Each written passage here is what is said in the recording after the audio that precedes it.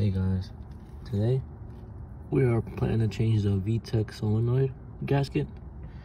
I have a leak on there, and to start off, you need a 3/8 ratchet, an extension, a 12mm, some brake cleaner, the gasket itself, the flathead if you need to pry it out, and also a clean oil pan that you're gonna put under if oil leaks out.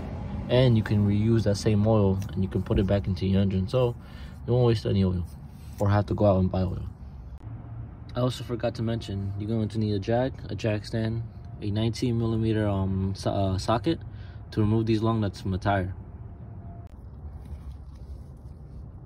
Before loosening anything else, loose these connections: the VTEC solenoid connector and the connector that's in the back. And after you're done with that, you're going to loosen 1, 2, and 3 bolts that hold this filter housing in place.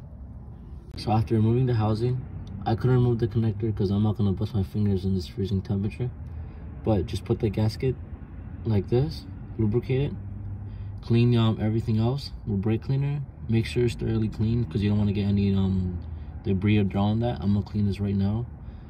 And then just put the bolts back in. And just remember, this big bolt goes to the top right. The second to biggest goes to the top left. And then the smallest goes to the bottom right. Actually, these are the same, so it doesn't really matter.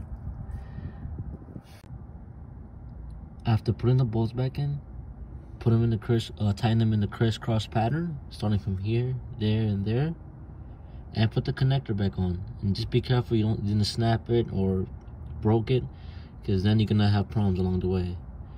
And then after you tighten these bolts up, start her up, clean everything else with brake cleaner, and make sure that nothing's leaking. And if nothing's leaking, you're good and you're done after that.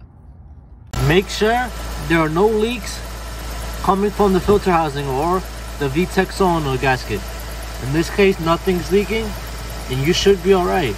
So this is how you do a VTEC solenoid gasket on a 1998 Honda Accord or any Honda that has this type of housing. Thank you for watching and have a nice day.